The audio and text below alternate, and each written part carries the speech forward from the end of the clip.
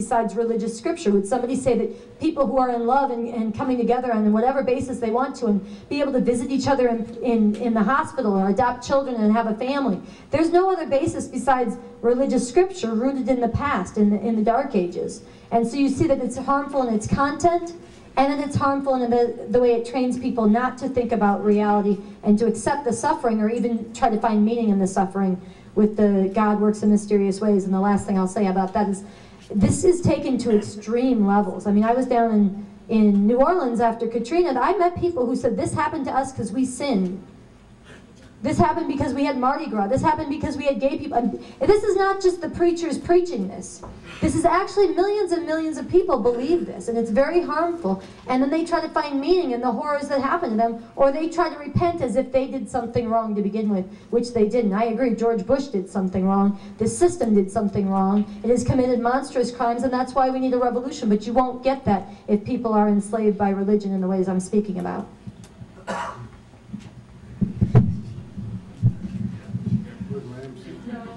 Can you hear me? Yeah. Hello? Yeah.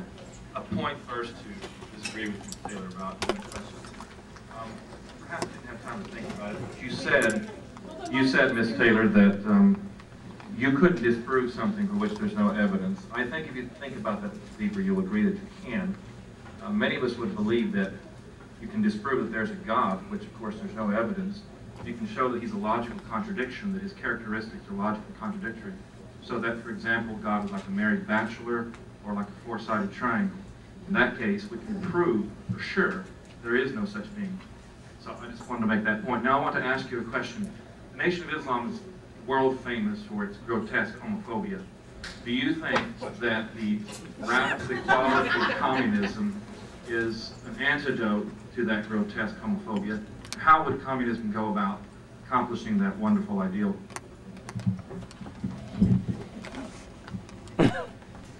Okay, well, we just put out, I quoted it when I spoke from the Declaration for the Liberation of Women and the Emancipation of All Humanity. And in this special issue of Revolution, we go into what is the origin of sexual repression, of the oppression of women, and of even what we would call the heteronormativity. Why is it that it's so vehemently, homosexuality is so vehemently opposed? Why is that something that's opposed by religion and opposed by ruling structures for a long period of time, thousands of years in human history? And we go through that in the very earliest human communities, we existed somewhat egalitarian communal societies. There was a naturally occurring division of labor between men and women because there was no formula. Women were involved in childbirth and child rearing. And so there was a naturally occurring division of labor, but it was not an oppressive or institutionalized relation of oppression of men dominating women. It was only with the emergence of classes, I'm compressing, but it was only with the emergence of a certain amount of surplus of private property, in particular the private ownership of the means to produce wealth, that you started to have the institutionalized subjugation of women. Because for the first time in human history, you had the need to control whose children belonged to which men in order to pass down property. It's an interesting thing, when Europeans first colonized the Americas, there's an interesting exchange between the Iroquois and some of the French settlers, where the French settlers came and told these native people, you know, you have to control your women, because they weren't in monogamous. Women were free to have sex with other people if they wanted to, as men often are, but it was equal there. And they said, you have to control your women, because if you don't control who they sleep with, you won't know who your children are, who they belong to. And the Iroquois looked back at the French and said, you people, you French are very weird. You care only about your own children. We care about all of them. And I think this was a society before there was the emergence, the institutionalized emergence of patriarchy and class relations and the need to control women's sexuality as a way of controlling who passed down wealth and inheritance lines to back up. The whole notion of a child being illegitimate had no meaning. The illegitimacy is illegitimate heir of inheritance. And so it's with this that women's sexuality becomes constrained, and it's also with this that the notion that any sexuality outside of the confines of the male-female family and marriage, including homosexuality, becomes demonized and criminalized as well. And this is what gave rise to the codes, this idea of enforcing and enshrining the patriarchal monogamous family. And I have to say one other thing about this. The origin of the word family reveals this as well. The word family comes from the Latin. It's familia. It refers to the male head of household and all of his living possessions. In that is slaves, women, and children, over whom he owns them and has the power of life and death. The family, and this is something I think we would strongly disagree on, the family is not a romantic, idyllic institution that came forward or was ordained by God or anybody else to be the unit for rearing children. It was actually a unit, it was an economic unit, a unit of oppression and exploitation. And that is still the large, and it still shapes it today. It's why the home is the most dangerous place a woman or a child can be. And that's still the case today in this country. And it's not everything, I don't want to go on any longer, but it's bound up with. The enforcing of sexual relations in that form is bound up with the demonization and criminalization of homosexuality. And the object of communist revolution is to actually get beyond classes and class relations and the need for private property to be inherited. And in that way we'll also get rid of the notions of illegitimacy around children, the notions that women should be reduced to being breeders or sexual objects of men, and that we will emancipate all sexual relations from domination and oppression relations. And so that people can all be free to participate in sexuality willingly, voluntarily, safely, when they're ready to, and when it's mutual and respectful, and not on any other basis. Where do I begin? Bless our soul.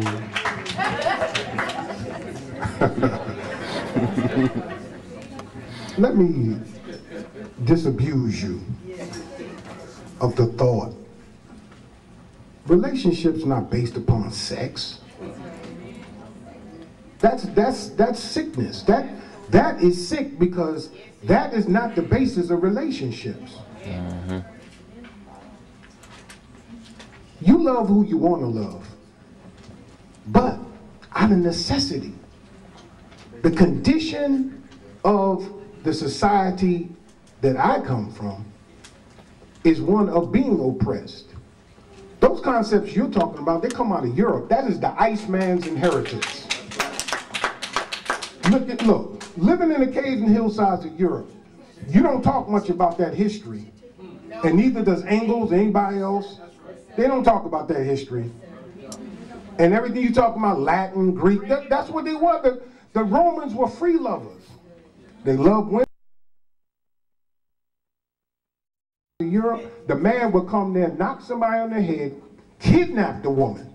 That's where that patriarchal stuff comes. Kidnap the woman, and her parents would pick up rocks and throw rocks at them. That is what the rights represents. Picking her up and taking her over the threshold is not some romantic notion. That's what he did when he kidnapped her and took her into his cave. This is the Iceman inheritance. When you live in a place that has long winters, doesn't have a lot of greenery, has a scarcity of raw materials and all the things that you need that we had, and when you came south of the Mediterranean, your people worshiped our fathers like they were gods. And I'm going to say it again. Our people did not worship a spook mystery god. Our gods were always portrayed as men. So when I say that you disbelieve in something you don't understand, what I'm trying to say to you is that man is infinite in his potential and possibilities. To deny God, or I'll take the word out, deny human potential, is to deny the ability to bring into existence the very thing that you claim you want to bring in through revolution. Because the truth of the matter is that the enemy of us all controls the means of production and the weapons that we have to fight with. So it's going to take people literally walking through 50 caliber machine guns. I don't know what they're going to be on, whether they'll be carrying this book, or maybe they'll believe in a God up in the sky or whatever, but it's going to take people that are willing to be in the face of a machine gun. And that doesn't come from some science or logic. There's some emotion in that doesn't make any sense whatsoever. The willingness to go in and to jump on a hand grenade so that you can save your comrades when you're in battle. See, this is just no talk, some intellectual exercise. If you really want to bring into existence what you're talking about, somebody got to die and somebody has to kill. So we don't like this God that kills, but we want the oppressor's just going to go away because we talk at him? You're going to have to fight.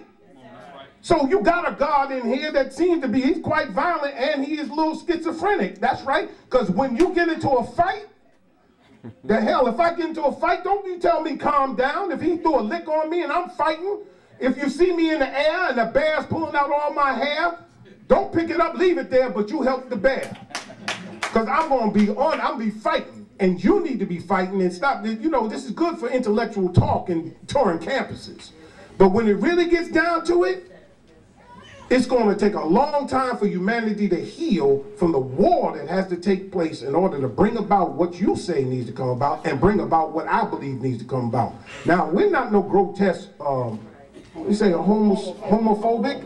I'm not afraid of homosexuals. That don't bother me any. If that's what you want to do, that's what you want to do. We don't stone homosexuals. We don't cut off their head. That's not our way.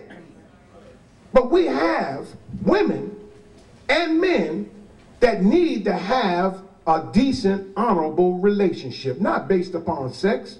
A nation can rise no higher than its woman. That's right. Where there are no decent women, there are no decent men, because the woman is the mother of civilization. Let's talk science. In the beginning, when the child is born and brought into the world, before that child has cognitive ability, there is something that goes on in between that child coming out of the womb and cognitive ability, and that is that they are programmed with things that they literally do not remember. It's before memory. So now if you got a crazy mother while the father in this patriarchal society is out doing his thing and he's oppressing this woman, then this woman is going to put the hatred of that man in that child. That child is not going to know why they act the way they act. So now you got Sigmund Freud snorting coke and telling you what's wrong with you. You hate your mother and all that kind of stuff. And he's right. Because of the stuff that we do to our children in not knowing. The woman is the key to the revolution. You cannot give birth to a revolutionary unless you go ahead and teach the woman to be the revolutionary, because the man is too busy doing whatever he's doing. The woman is the true revolutionary. Heaven lies at her feet. And if you want a real revolution, then train up the women, not the men. Because when you train a man, you train an individual. When you train a woman, you train the nation. You want the revolution to live? Then make sure you preserve the women who give birth and teach the children. They will preserve your revolution all the way through time immemorial. That's my response. It's my story and I'm sticking to it.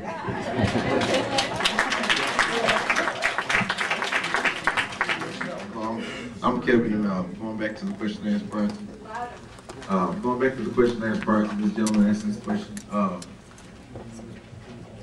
sorry, but Sunsara? Sunsara spoke of a Bible that speaks of hate, I guess, and killing and murder. Okay, this is what my Bible says. From 1 Corinthians chapter 13, 6 verses. I might be a little long, but if you guys will bear with me. If I speak the language of men and angels, but do not have love, I am a sounding gong or a clanging cymbal. Excuse me. If I have the gift of prophecy and understand all mysteries and all knowledge, and if I have all faith, so that I can move mountains, but do not have love, I am nothing. That's my Bible. And if I donate all my goods to feed the poor, and if I give my body to be burned, but do not have love, I gain nothing. Love is patient, love is kind, love does not envy, it is not boastful, it is not conceited, it does not act improperly, it is not selfish, it is not provoked, it does not keep a record of wrongs, finds no joy in unrighteousness, but rejoices in the truth, bears all things, believes all things, hopes all things, endures all things. Love never ends. So, I don't know what Bible she's reading from this speaks of hate and killing and murder. See what I'm saying? But that's what 1 Corinthians chapter 13, verses 1 through 6 says. And to the gentleman here, I don't know, are you suggesting that I rely on a woman who I don't know, this one next to me, per se, to to guide me in where I need to be in this life. And if there is no afterlife, you know, then what happens at death? This is my question. Okay, well, let me first say that I would rather that every Christian on the planet root themselves in those 6 lines that you just read than the Bible as a whole. That would be a whole different conversation we'd be having. But let me ask you, while I'm saying something else, to look up Numbers 21. And then you can tell me why you think that should be in your book, too. And you can share it with us in a second, because I think everybody would be intrigued by it. Or Psalms 137, verse 9, or we could go through them. But why don't you look up Numbers 21? And let me say this about motherhood and women, because this is one thing I just have to say. People do this, and I know the nation, you guys do this. You say, we love our women, you want to get to the nation, you go through the women. There's all this exaltation of women because women give birth. This is harmful. This is not very good at all. This is very bad, I have to say. Women are human beings. We're not breeders. The fact that we can biologically have children is not our essential role. It's not our essential role. Women have the capacity to participate equally and fully in every sphere of human endeavor, and you cannot hold up and exalt the idea of motherhood and the notion of motherhood as the crowning achievement and the defining characteristic of women without bringing along all the baggage that goes with that. Because once you have women defined as mothers, first and foremost, this is what I was going through the history before. When women happen to give birth, we happen to be the ones who give birth, but it's not defining of us. No, it's yes, we happen to have uteruses. I'm sorry, our intellects are a lot more defining than that. This is part of what's unique about our species. But when I went through this, if it's just something that women do as a part of the overall society, that's one thing. Once you get to the place where you have private property, you have class relations, you have patriarchy, women become breeders. They are viewed as property of men. This is enshrined in the Bible, this is enshrined in the Quran, this is enshrined in all the religious texts and scriptures. And this notion, it negates our full humanity and capacity. You do not get women as mothers without everything that goes along with that. Women as beaten, women as stoned to death, women as killed all over the world, and including in this country. This goes back to the home is not the most dangerous place for men. The home is the most dangerous place for women. This is bound up with the notion that the man is the head of the woman and the woman's duty is to bear children. Those things are inextricable. You don't know about Al Green. Those things are inextricable. You can't say that. You don't know about Al Green. Excuse me. On a point of elder privilege, I have had my hand up a long time, and the gentleman with the gray hair saw me and walked away with the microphone. I believe that a picture's worth a million words. This goes back to the ancient goddess Hathor, black, okay, and coming all the way up to the stolen images by the Roman Catholic Church, turning Christ white. And I have a picture of that too. Jesus Christ white, okay? Now, if we look at what, excuse me, I think I can be heard. If you look at history before the Bible, you would be looking at the Book of the Dead. All right? If you look at the ethics, you would be looking beyond the code of Hammurabi. You would be looking at the... I think we should let... Wait, I don't want you to interrupt me. No, sir. I should too, and I'm here too. And what I'm saying to you is before the 10 Commandments, you had those ethics from black people that said, I will not kill, I will not commit fornication. And so therefore, if a person is homosexual, they have a role to play. They are to bring good into the world. They're not to fornicate all over the world. They are to bring good into the world.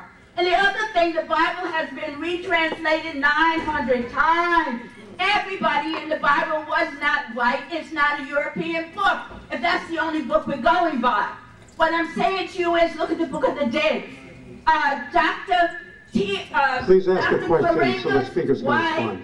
Tia Moyo has written a book about black women. European women have always opposed black women's liberation because they wanted somebody in their damn kitchen and in their bed with their man that they didn't want to have sex with.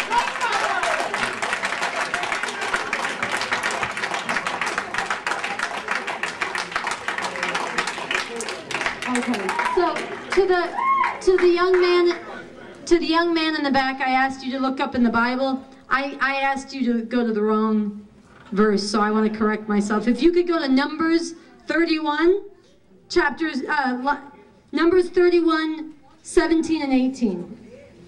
And I would say that it's, that it's true. The Bible has been translated many times. It has changed forms, but this is exactly a reflection, including it's been rewritten and reinterpreted by white supremacist society in this country and in Europe. There are elements of what the woman was raising that I just want to highlight that are important. That's one of them. And this is exactly a reflection of it. This is written by human beings, not by gods, and it backs up relations of exploitation and oppression. On this question of white women fighting not for black women, I think, look, this is another thing we discussed. This is why I'm a revolutionary and a communist.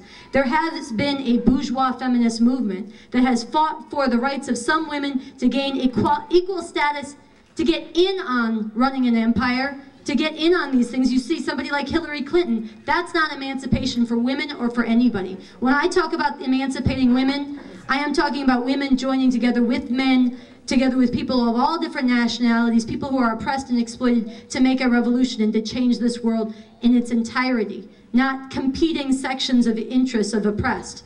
So I just want to make that clarification. I just want to thank you all for coming out tonight. and honestly, when you deal with the two things I never talked about at work when I used to work on a job: religion and politics. And what I want you all to understand is that we have these positions that we have. She is not going to change me. I'm not going to change her. And if you came in with your mind made up already, you're not. We didn't change your mind. But there's one thing that has not changed. When we walk out of this door, the enemy's still going to be in charge. And most of us, 99.9%, except for the ones who were sent here by the government, are still going to be oppressed. So I'm saying to each and every one of us, we got touched up a little bit, but don't take it personal. This is only business. We got a world to build. I'm going to do what I do. She's going to do what she does. You do what you have to do, and let's see who's right. Because ultimately, I'm not going to stop doing what I'm doing because she says stop, and she's not going to stop doing what she says do because I said stop. She's not going to stop. So we need to go on and do what we got to do. Professor Kleven is going to keep on teaching. I'm going to keep on learning. We're going to keep on doing what we got to do. And that's where I am with this thing. In the end, you can walk out of here mad at me, mad at her, mad at us, but still the conditions will be the same unless we pull together and do what's right. Now, what's right is going to be a constant debate as we walk down this road, but we're going to keep on walking. I know there are so many questions, we could probably stay here all night, but I think we should break up into informal discussion. What I think we will find is that most of us, in terms of justice and liberation, are on the same page. And even when we disagree about some of the views that we were talking about here today, we're going to be on the same side when we're on the front lines. So let's give a hand to the speakers, and we'll have a formal discussion. I just want to, before people leave, I just want to also thank everybody for coming out and remind you that we have these questionnaires. And because, look, we could have had this conversation for a lot longer, and I appreciate you guys sticking through it. Write down what you thought, further questions, ideas, and give an email address or a phone number, because we do want to stay in touch and find ways to continue this dialogue. Thank you.